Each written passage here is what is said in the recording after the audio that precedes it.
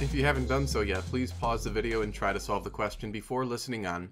For part A, in order to determine the force of tension in the rope supporting the leg, what we have to realize is that the tension in the rope right here is actually going to be the same value throughout the entire length of the rope.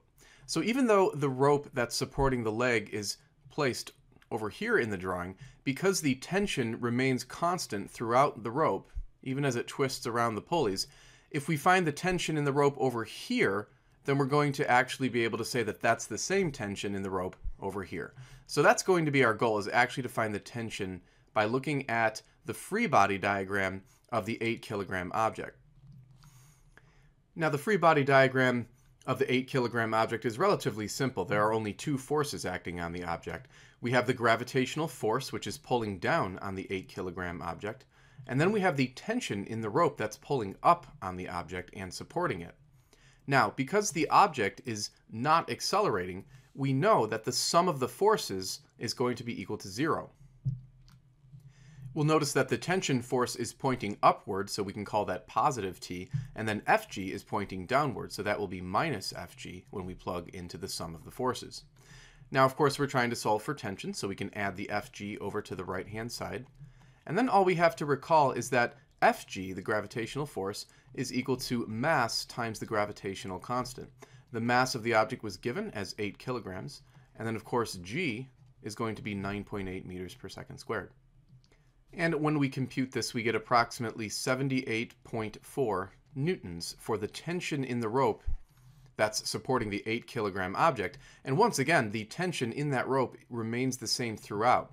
So even though the question is asking for the force of tension in the rope that's supporting the leg, we can actually use this tension as the answer to the question. So 78.4 newtons is part A. Let's move on to part B.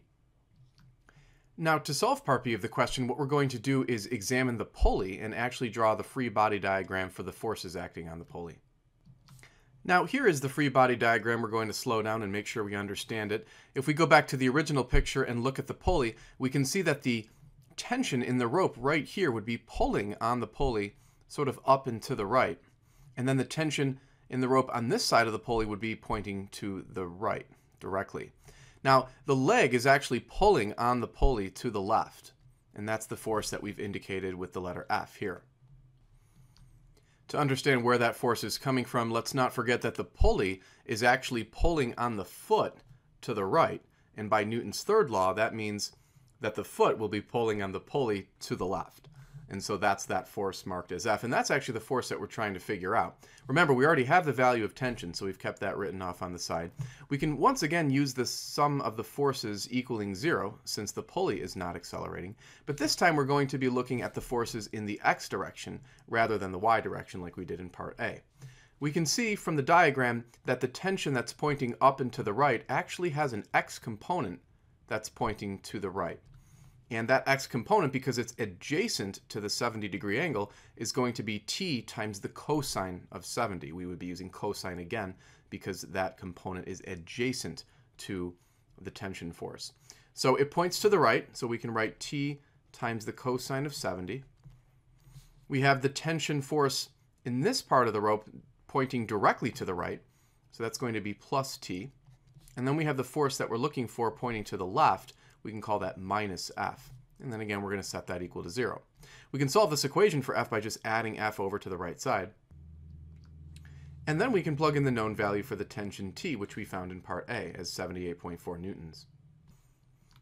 And when you add the left-hand terms together, you should get a force roughly equal to 105 newtons. So this would be the correct answer to part B of the question. Thanks for watching. If you liked the video, click the thumbs up icon and subscribe to the channel. Remember that you can send in your own question to this email address, and I'll do my best to post an answer to it on YouTube.